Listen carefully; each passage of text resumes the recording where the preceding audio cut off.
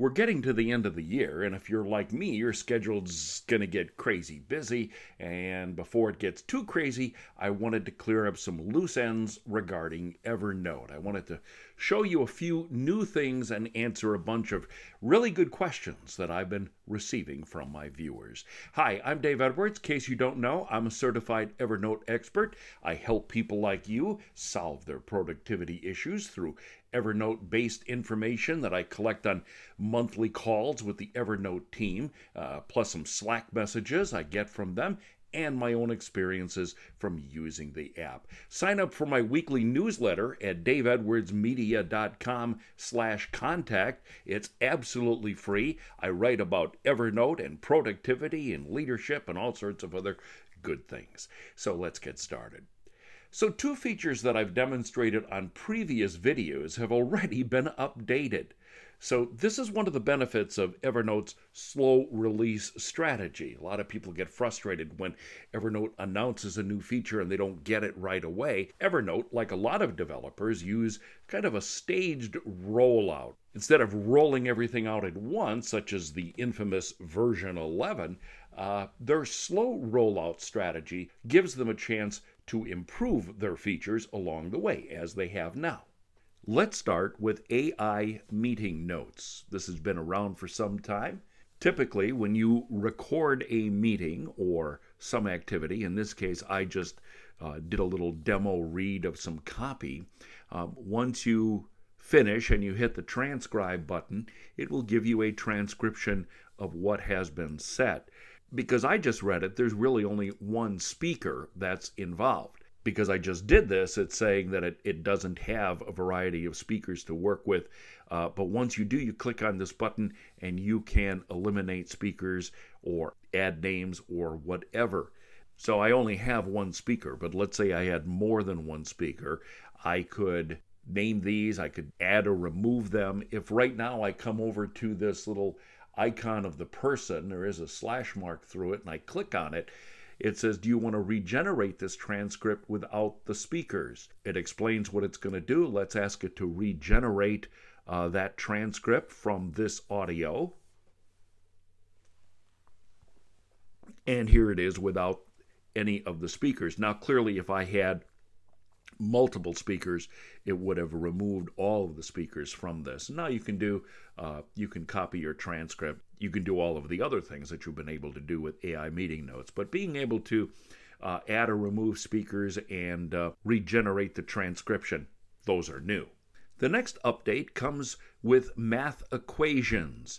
I think I demonstrated this on a recent video. But if I just type the numbers 4 plus 10, it would have generated the answer to that right away. But now I have to type the equal sign in order to get the answer, and then I can accept it. And this has actually worked out great, because there have been times where I have been just typing numbers that I didn't want to treat as an equation. So they've made this update from the early beta. You can also turn off this component of doing math equations in settings. And when you come over to settings and go to notes, you will see all of the checkboxes that are there, but the new one is if you have this box checked, you will always have to type the equal sign in order for it to suggest the result. So keep this in mind. If you don't want to have to add the equal sign to get the equation, you can just check this box off. I'm personally going to keep this on. I'll move from math equations to note link previews.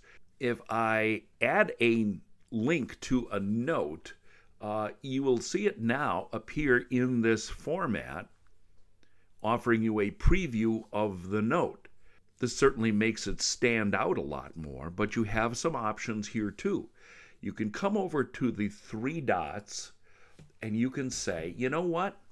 I don't like it displayed with the preview. I'd like it to just have the title displayed.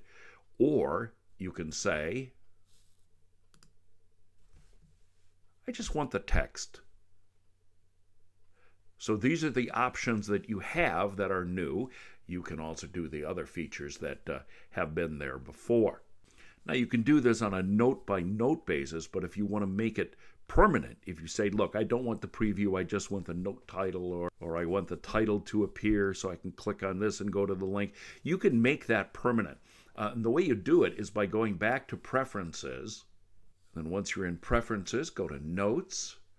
And now, when you get to Links and Attachments, you can designate how you want these to appear going forward.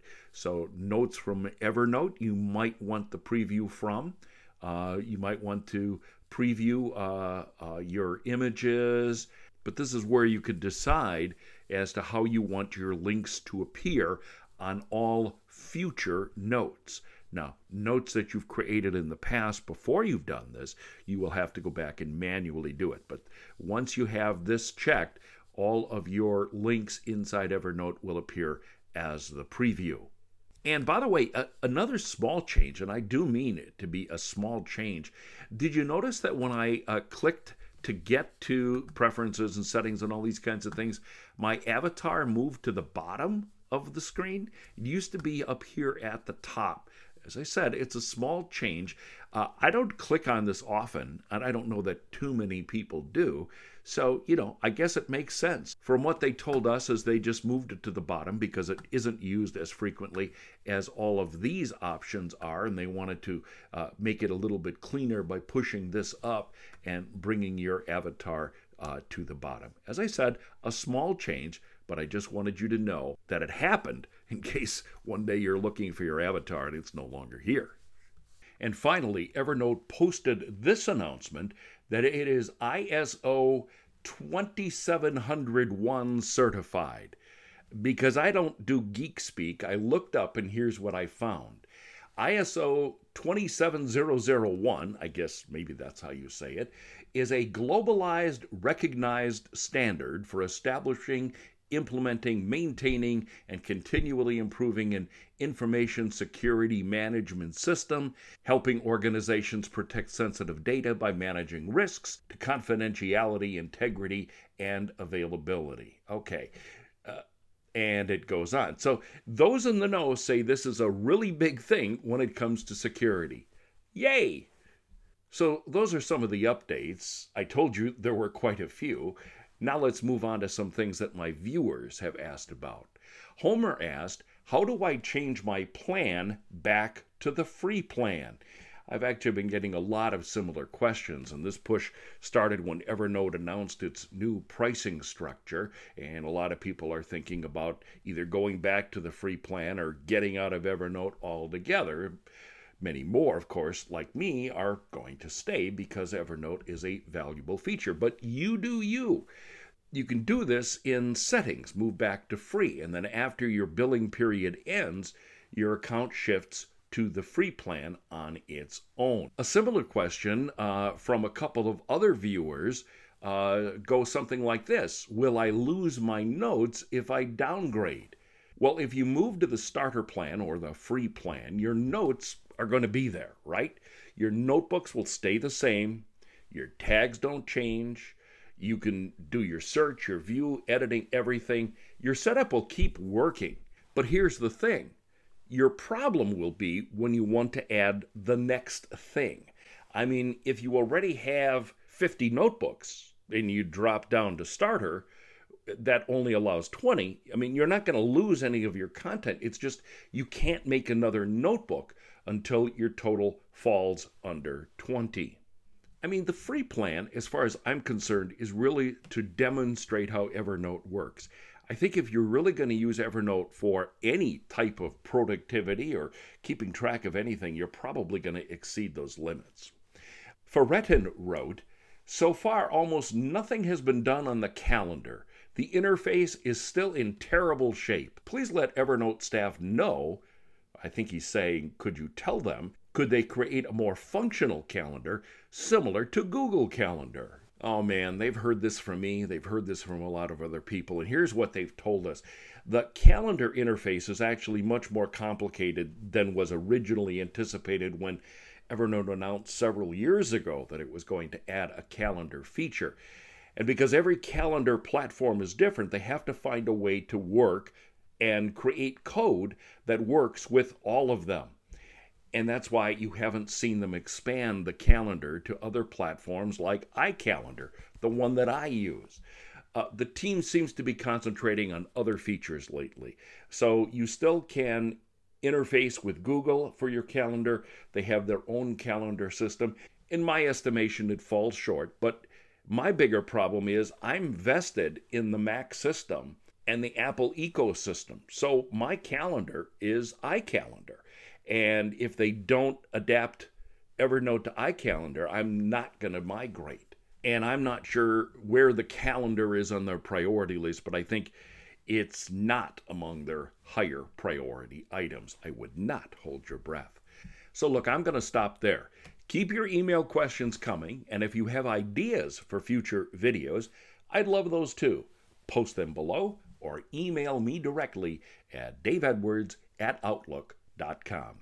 Hey, also, by the way, I'm scheduling one-on-one consultations for the new year. In case you haven't heard, I work one-on-one with individuals to help you get the most out of Evernote. So, if my videos help you, but you'd like to take the next step and you'd like to use Evernote to its fullest capacity, what I do for my clients is we share screens. You show me your system, I show you my system, and I'll offer suggestions on how you can adapt your system so that it can be more productive. I've had many clients say that this has been a very valuable service. I also offer a free 30-minute call. It's kind of a get acquainted call. So you can describe your problem and I can make sure that I can help you before we schedule our actual work sessions. Many of my clients, we meet once or twice and then you're good to go. Some clients I meet with almost every week. Whatever your need is, that will determine how far you want to go with the system. But again, if you're interested in a free 30-minute call or learning more about my one-on-one Evernote consultations, just go to daveedwardsmedia.com/Evernote.